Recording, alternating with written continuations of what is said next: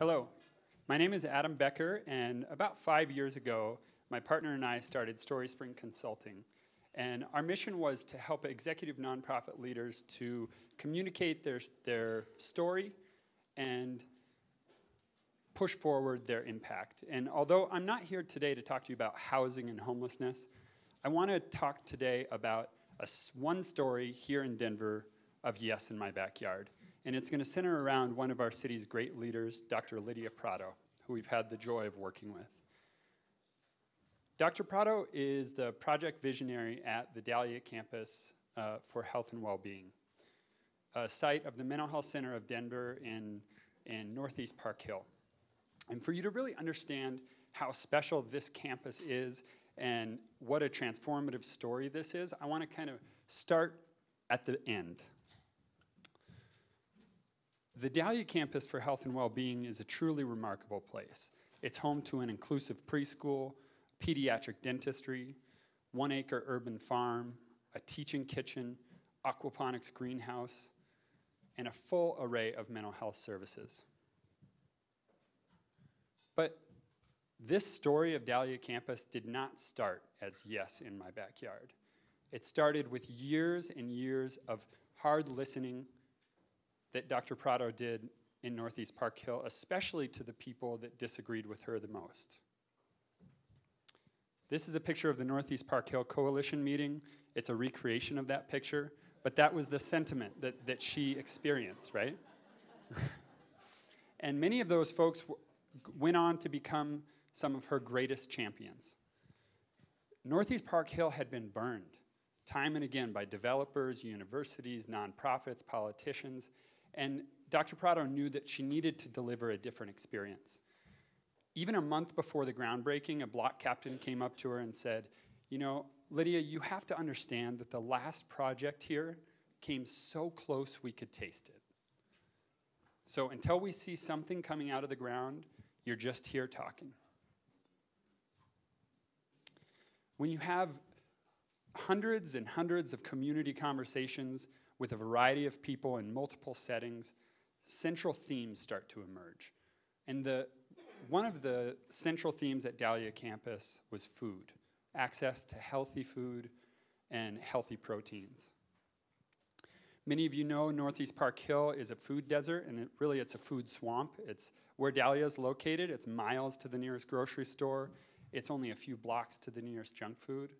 So it really started to come into focus that access to healthy food was going to be a central part of this campus. And once that became clear, Dr. Prado knew that they needed to produce lots and lots of food. And so here you can see a 1-acre urban farm, a 5,400 square foot aquaponics greenhouse, which is the largest of its kind in Colorado, community gardening spaces off to the left, and therapeutic gardens. Conversations around food then led to conversations around culture, where people do things, how they do them. And so at the heart of the campus, you'll find a teaching kitchen, community spaces, and a very large community gym, all of which are booked out for months and months in advance. Conversations with teachers and principals that Dr. Prado was having were showing her that dental problems are some of the main reasons that Colorado children miss school on a regular basis. So she partnered with nonprofit dentistry to offer 4 dental chairs and x-ray machine right down the hall from the mental health services. Early childhood education, quality early childhood, and inclusive early childhood education became a central theme. She partnered with Sewell Child Development Center to offer 4 full-day inclusive preschool classrooms right on the campus. The story of one community elder comes to mind for Dr. Prado. And as she was leaving to her car one day, this woman invites her over and says, "Lydia, I need to apologize. I don't know if you remember, but we were not so nice to you in the beginning." And Lydia's like, "Yeah, I remember," right? I can remember that. But the woman said, "We heard you, we just could not imagine that this is what you were talking about." And Dahlia campus assumes strengths, right? It assumes that children are at promise, not at risk. Right? It assumes that the next astronauts or president of the United States are playing on the playground at Dahlia campus right now. And when you assume that, you build differently for all children, all families. And let me tell you, Dahlia campus is a different place. The entire campus is a learning landscape. And when it came time for the campus to start evaluating success, the community said, we want to measure it on 3 metrics: connection, ownership, and belonging. And by all accounts, it's been wildly popular. In the first year, over 6,000 people used the campus. 4,000 of those people were community members providing services to other community members. The Dahlia Campus for Health and Wellbeing has won many awards since it opened in 2016.